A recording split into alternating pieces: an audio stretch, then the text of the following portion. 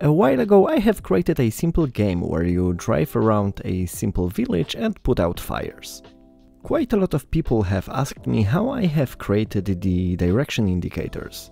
So here's a small tutorial. Hello fantastic people, this is PT and let's get straight to it. We're starting with this very simple scene. We have a character and some props. To do not waste your time, the character can already move. But if you would like to learn how to make this type of movement, you can check my previous tutorial. First, we create an empty object that will be a child of our character. Then, inside of it, we drop the sprite we want to use as our indicator. We need to position it, scale it, and rotate to be in the correct position. Make sure you are moving the actual indicator, not the root we created a moment ago.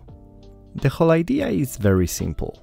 You see, when I change the Y rotation of the root, the indicator starts showing different directions. And this is exactly what we'll be doing using script. But first, we want to ensure that the indicator will be always visible. We wouldn't like it to hide under the floor or behind a bush. First step is to create a new camera. I like to make it child of the main camera because then if the main camera moves, this one moves with it. Then we change its render type to overlay. This will allow us to render whatever this camera sees on top of everything that has been rendered by the main camera. We control what each camera draws by using layers. So now we need a new layer for our indicator. Now we need to ensure that the overlay camera draws only the indicators. We do that by setting the right layer on the cooling mask setting. Now on the main camera we can actually disable the indicators. And most importantly, in the stack section, we need to add our overlay camera. Now we only need to make sure that our indicator is in the right layer. Let's see how it looks like.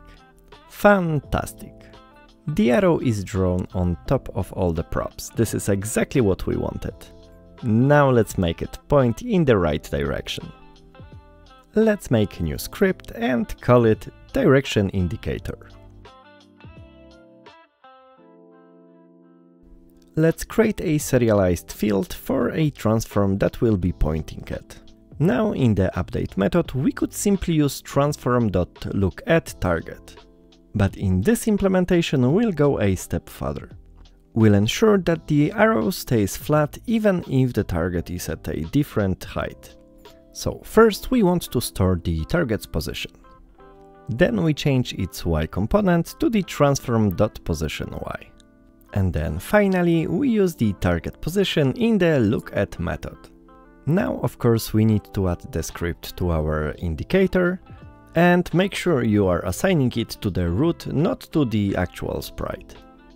And let's set the target to something in the scene. For example, this chest. Yay! Everything works as expected. But in the example I have shown you at the very beginning, I was also showing the distance. Let's implement it now. First, as a child of the indicator sprite, let's add the Text Mesh Pro text. If we focus on it, we'll see it's massive, and it's of course in the wrong place. First, we need to ensure that the render mode of the canvas is changed from screen space overlay to world space. Then there are different ways of adjusting the size, but I think the easiest one will be to adjust the scale. So now I'm just adjusting position, rotation and scaling. I change the text to 00M, make it bold and make sure it's centered. Let's go back to our indicator script. To easily control the distance unit size, we can create a new field. Then let's create a new method showDistance. And actually, while we're doing that, let's also extract the code we already written to a new method. That will be a little bit nicer. In the showDistance, we want to simply calculate the distance between the transform of the target and the position of the indicator. And then, of course, we want to set the text on the right object. But for that, we'll need another field.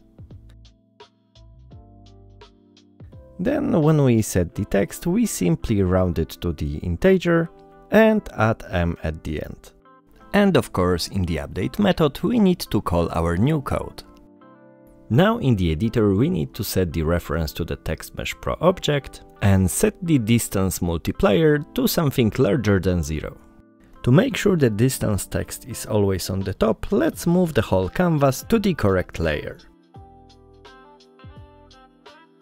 Fantastic! If you would like the values to change slightly quicker, you can make the distance multiplier something larger than 1, for example 4.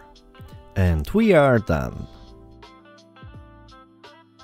I hope you learned something interesting, have a fantastic day, love you and bye bye!